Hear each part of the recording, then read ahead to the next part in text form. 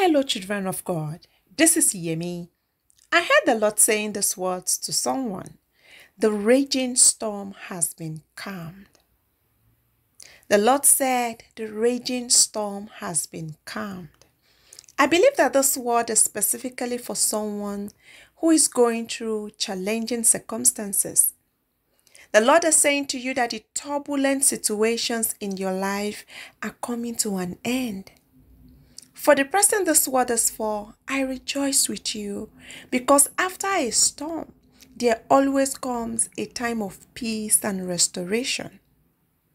The end of the storm signifies not only an end to the hardships and trials that have been raging in your life, but also the beginning of a new chapter filled with positive transformations and abundant blessings.